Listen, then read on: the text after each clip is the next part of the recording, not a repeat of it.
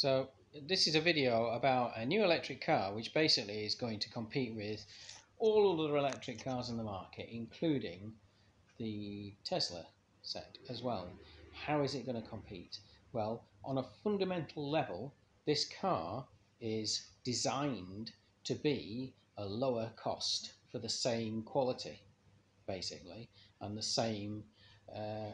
We're looking for something which is going to profit the company. We're also having a low sale price.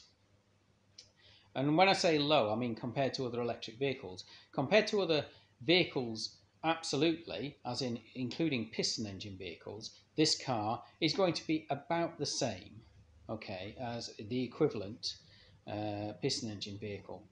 What do I mean by that? Well, what I mean is that here I've done a graph in the background, as you can see, and it's showing the range, and you can see that this one here is where we are, and all the other cars have got lower range, right? But the difference is the price, you see, because the vertical scale is price and the horizontal scale is range, and you can see that this one gives you the most range for a reasonable price. Not the cheapest, because you've got cheaper cars down here, you see, but these are shorter range cars.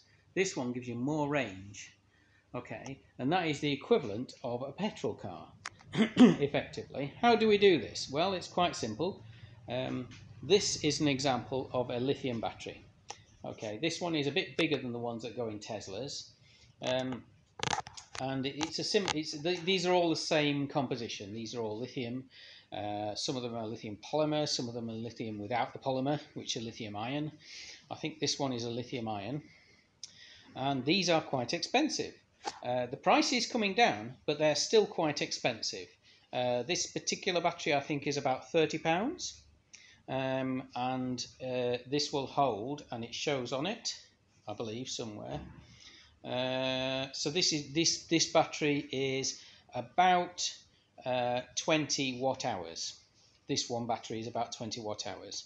Now, there are other lithium batteries that you use in electric cars which are bigger than that.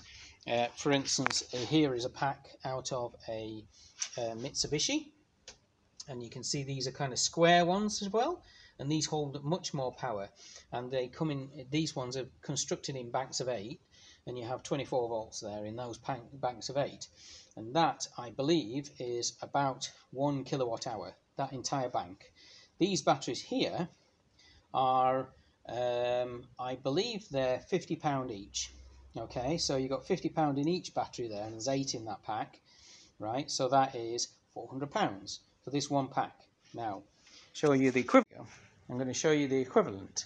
So this is a 12 volt battery, okay, which is physically bigger than the lithium one, of course, because this is the cell of a lithium battery. It's smaller and it's lighter. But this beastie, you can see here, is 12 volts and it's 100 amp hour, so this is 1.2 kilowatt hours. So this holds more charge, 20% more charge than the lithium one that I showed you earlier. But this battery doesn't cost the same. This battery costs about £100, okay, as opposed to £400 for the lithium pack, right? So this holds more power, but it's a quarter of the price. Okay, and it's actually worse than that. I've seen it somewhere where basically they charge a lot more. But these batteries, and this is a sealed battery. There is no, you'll have to excuse, I've got a test circuit on the top, but there is no entry points into the battery where you top it up, because this is an AGM battery. This is chemistry which is completely sealed and gives you a decent amount of power as well. This battery can put out about 600 amps. Okay. Because they use them for starting cars. This particular one is designated as a mobility battery, but they're for high current purposes. Okay, and here we can see this is the car, and it's opened up, and I'm obviously replacing some of the batteries in it. But here you can see, it's a bit dark, maybe. Let me go around the other side. So here you can see where we're constructing the main battery box. If we can do it from here, you get better light. So we've got the main battery box here is being constructed, and you can see here they are, they're all connected up. Okay, and this entire chassis, once it's populated with all the batteries, will give you 120 kilowatt hours, right? That is 20% more than the longest range electric car that you can buy today, which is 100 kilowatt hours. Okay, because right now today that's the longest range, and that, if you wanted that one, you have to pay around about £100,000. This not. This battery, right, this entire battery cost around £10,000, and that's in a retail price. Okay, so this is a £10,000 battery. If I was to do it using the lithium batteries that I was showing before, it would be £40,000. Now you're starting to understand the reason why they're expensive. Okay, £40,000. Okay, and that is actually at wholesale price as well. These are retail price. So if I actually bought these in a mass production car, and then the price would probably come down to somewhere around about the £6,000–7,000 mark versus 40,000.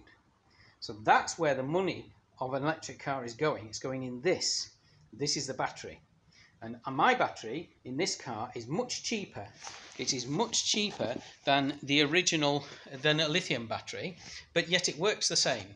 The downside is that they're quite large and heavy. Okay, but that's fine. All you do is construct the car to be able to carry the weight. Once you do that, you can then proceed with building the car. And this is what I've done. As you can see, I'm showing you here a car which is actually built. This car has been on the road. It's just back for servicing. Okay, there's the car itself. You can see there's the front of the car, and it's raised off because the design of this is it's a split design where you can take the body off, and you can see there it's lifted up on 4 pegs, and you lift the body away, and then you can service anything that you need to in the car. Most garages have these bays with these 2-post lifts, and that means that they can service this car as they have before. Okay. And so this is the main reason. This is the main reason why electric cars are expensive today, right? Now you're saying, okay, well, what about the, for instance, the Tesla? I think it's the Model Y, which is about £30,000. Yes, £30,000 buys you a car with a 60 kilowatt hour battery, half the size of this. Okay, for the same money, and that car will have around about, I think they spec it up at somewhere around 150 miles range. Okay, this car, 400 miles range. Okay, how long does the battery last? Because that's the other thing that people ask. How long does the battery last? I'm going to have to replace this battery in like a year or 3 years. Not in this car, 30 years. This battery will last 30 years. Why will it last 30 years when all the other cars say no, like not at all? The reason why is because it's such a big battery that you don't really use an awful lot of it when you're actually driving. The average range of a vehicle is around about 50 miles. That's the average commute range. So this car is designed for standard commuting and the occasional long distance journey. Okay, and in that scenario, which is what most people do, like 90% of all the drivers are like that. Okay. This car will then last 30 years on one battery. You will be passing this car on to your children, and it will still have a good range, because the 90%, the 30-year mark is when that battery becomes down to 80%, which means this car will still have 360 miles range in 30 years. If you really want it down to, say, 50%, which is a serious degradation, still gives you a lot of range, but down to about 50%, you're talking about 100 years. You could keep this car for like until the change of the technology. This car is designed with today's technology, but in the future, this will get replaced. When lithium batteries come down in price to being comparable to these batteries, then you can then replace your chassis with a lithium one, and you will be able to use it then. But that's in 30 years' time. Obviously, the technology is going to move on, and this battery system won't be needed, and you can replace it. So, also, I just wanted to explain about the powertrain technology, and here it is. Now you can see quite obviously we're using a Tesla motor in here. This is only because this is an experimental prototype. We needed an engine in it so that we could do it. However, you can see here, this is using Turbo Electric's own controller, which increases the actual output power of the motor. The original engine was in the region of 200 to 300 horsepower range, and that was on a I think the battery was 250 to 300 volts, but these batteries are actually more powerful. The battery voltage is between 400 and 450 volts, and so we developed a controller that could take advantage of that. And this motor is capable of putting out 700 horsepower now because of the higher voltage. It won't run at that because there's no need. You don't need 700 horsepower in a family car, and so it'd be down-tuned. But basically that means that there's going to be less energy loss because it's driven much further away from its red line. Also here, you can see here we have this metal box that's here. That is the replacement of your battery. No 12-volt battery in this. We have a massive battery in here. Why do we need a 12-volt battery? And so this is one of 3 power packs that are in the vehicle, which produce the 12-volt. And they're all 3 connected together. There's one here and there's 2 at the front, which aren't in at the moment, which produce the 12-volt power for the vehicle. And you have a triple redundancy because the battery is actually separated into 3 separate packs. You have a dividing line roughly about here. This is one pack, and then you have another one here, okay, which is another pack there, yeah, and then in the middle you can see there's 3 runs plus the ones at the front create a 3rd pack. Each one has a 12-volt battery, a 12-volt power pack connected to it to give 12 volts, so you have 3, so you have triple redundancy. So that means as power is dropped from the batteries, you have the power packs which level. But also, these power packs are actually designed to work on relatively low voltage. Excuse me. This will still provide 12-volt power even if this pack is actually depleted. And so you will never be without power, and it will always work. And being triple redundant, which is the same, that's the same level as aircrafts. Aircrafts do triple redundancy, and that's what we've got in this car to make it so that it's consistent and safe. And so here you can see, I'm just going to do an angle there where you can see the engine, and that provides the power. And it's the 2 rear wheels here. It isn't a 4-wheel drive car simply because this was designed to be a family car. However, each axle, because of the weight of the batteries, each axle has 1 ton. Each axle has 2 tons over each axle, which means that it will plant the car directly down to the ground.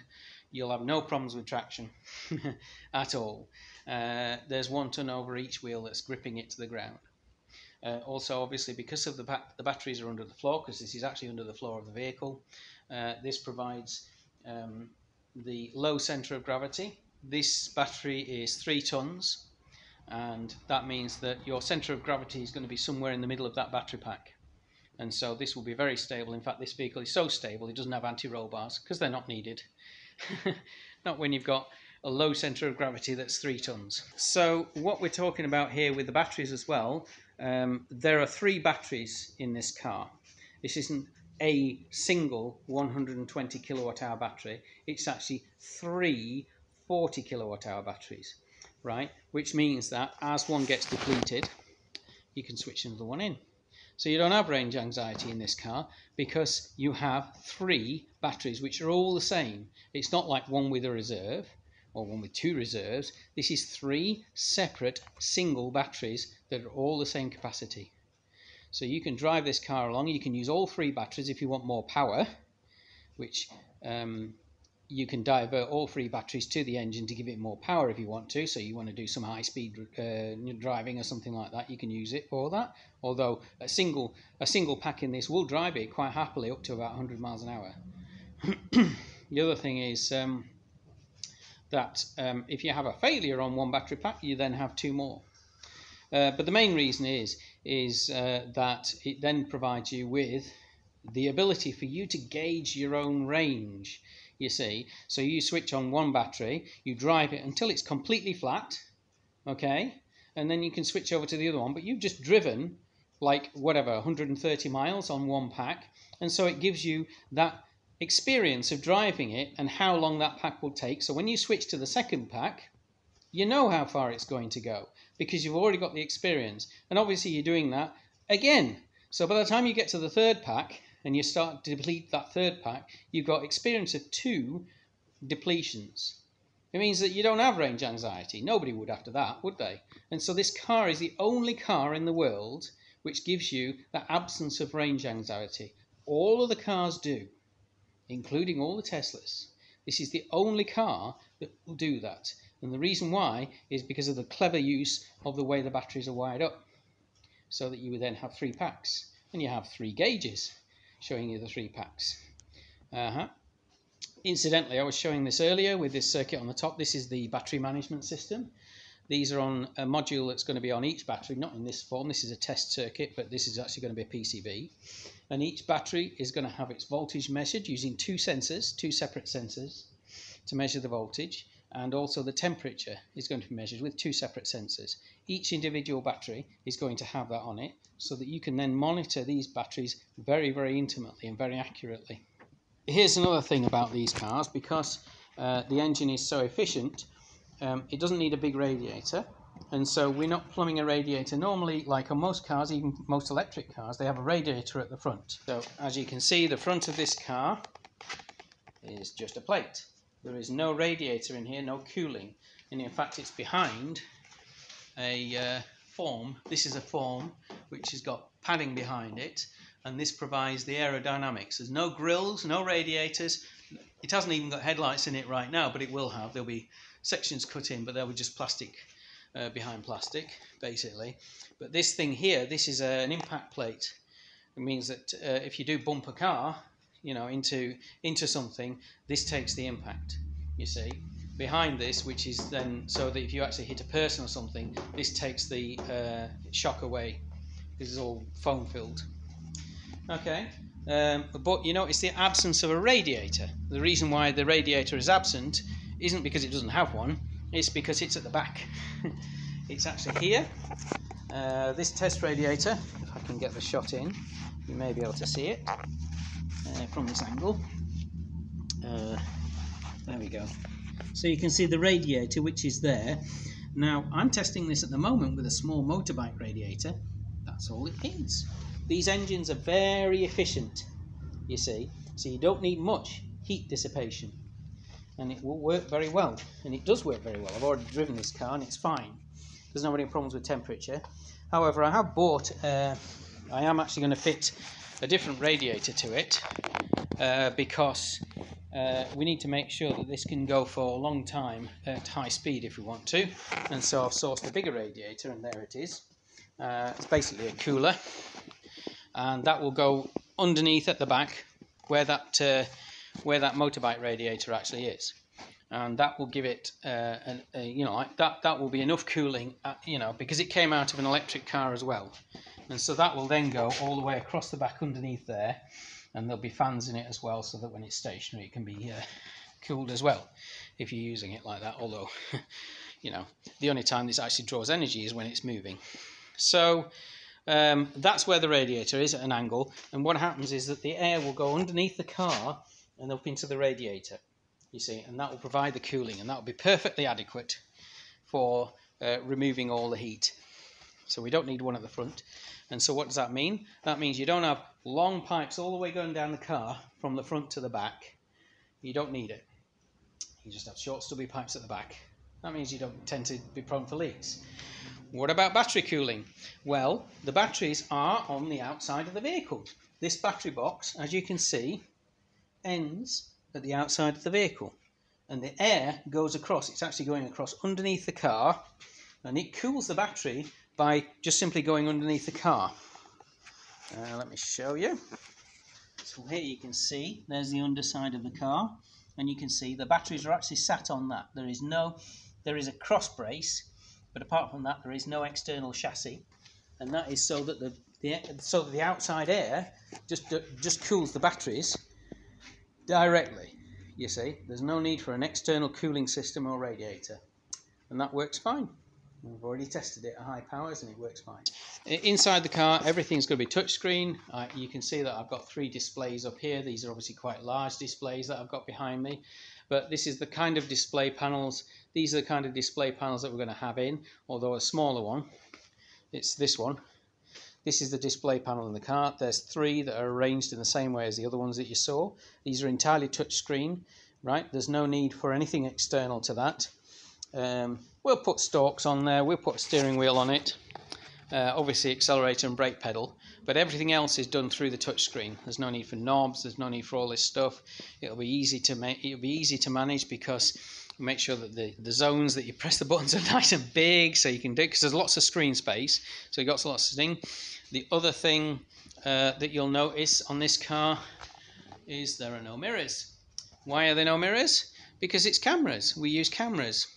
You can embed a camera into the bodywork and it will have a little tiny hole in it where the camera is. So you don't have this great big massive sticking out wing mirror which you can catch and smash on things. And so we put cameras in the vehicle and they're embedded into the bodywork, and there'll be a little tiny raised bump where the camera is if it's needed, so that we can see in the right directions. And we're also going to put a camera here in the front nose, right here, so that it's facing both ways. So that means when you approach a junction, you can actually see around the corner. This is the only car where you can actually see around corners. Yes, we'll have cameras on the top as well, pointing down, so you can see when you're parking, so that those cameras show you where the ground is in relation to the car. Means you won't hit it. Of course, we will have a reversing camera, obviously. Here's an example of one already. You may be able to see it. If I can get it into focus, it's at the top. There above the spoiler, that's a reversing camera. And that will be inside the, we'll embed that inside the spoiler so that you can actually see. We'll also have another camera mounted inside here facing both ways, so that if you're reversing out you can see where you're going both ways. Cameras on the corners facing down, so you can see where the wheel arch is. It means that the only time when you'll be hitting this car is if you actually want to, because you can see everywhere intimately all the way around the car.